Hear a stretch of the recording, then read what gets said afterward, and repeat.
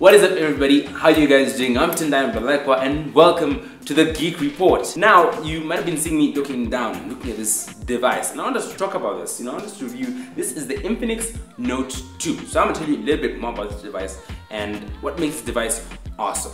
First of all, this is a huge phone. I mean, just look at the size of this baby. It's massive. And that's particularly why I chose it, because it has a 6-inch display. 6 inches. That is a big display, and it does not stop there.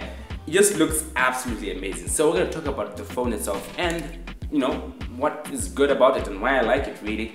So let's start with the camera. It has a 13 megapixel back camera and a 2 megapixel front facing camera. So for all you selfie addicts out there, this is the phone for you. And I'm talking to myself as well because I'm on those selfie games.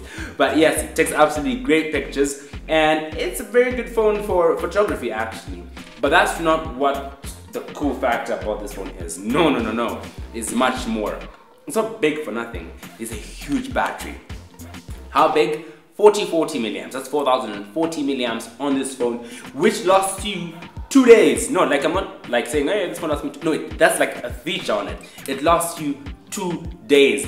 And to show you how powerful the battery is, it can charge other devices. Yes, this is like a vampire that is another blood of a vampire, because you can just plug in something called an OTJ cable. It allows you to charge other devices, from a tablet to a phone to a power bank. Yeah, charging a power bank.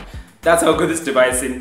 Mainly this is a powerhouse when it comes to battery life, so you will not go wrong. And the screen, it's an absolutely beautiful device. Just look at that. You can't go wrong. Apart from that, it's got an octa-core processor, 1.2 gigahertz, and it's got like I mentioned, a huge 6-inch screen, full HD, and it plays games super fast. It has an amazing processor inside, by the way. So yes, when it comes to processing power, battery life, camera, you won't go wrong with the Note 2. And yes, it's a good device. So if you want to check it out, you can just go through their social media platform. So yes, that is this baby really in a nutshell. There's much more to know about it. Oh yeah, and you might be wondering, how much is this device speak so great of?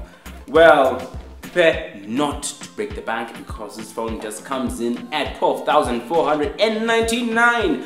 Yes. So to the guy in green, for 12,499 Kenya shillings, and you can get it to Jumia. So yeah, that's pretty cool.